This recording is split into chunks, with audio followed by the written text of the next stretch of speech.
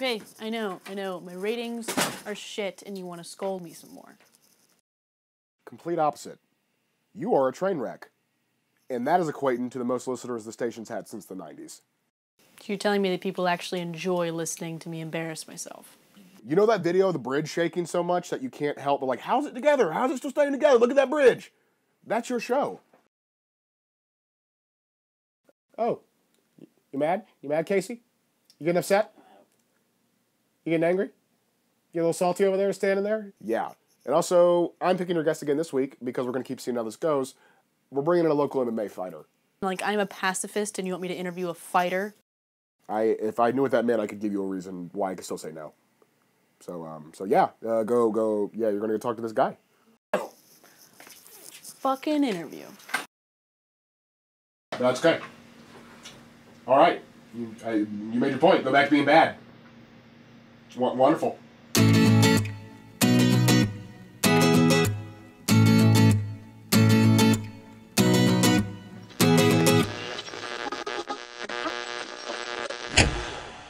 In the studio today with me, I have Donny. Donny Demant.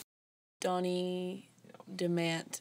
Donny, I understand you are a fighter and you have an event coming up.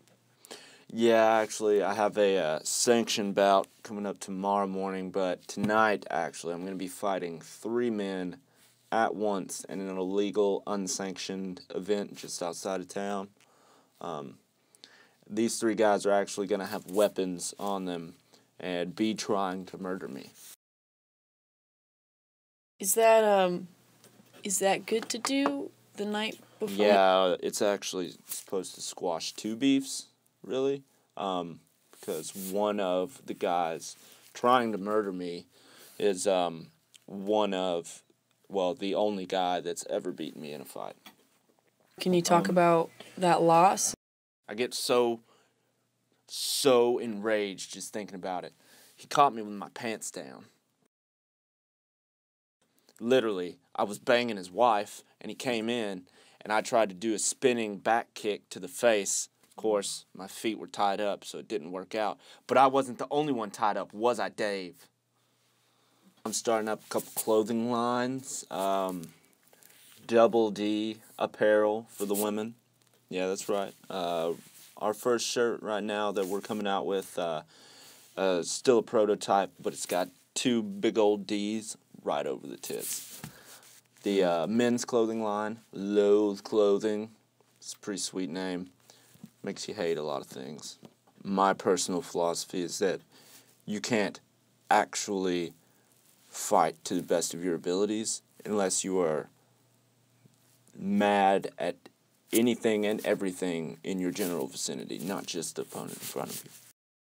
So you feel like you have to really hate everything? Like one time, almost paid a guy to murder my mother before a fight, just because I could not focus. And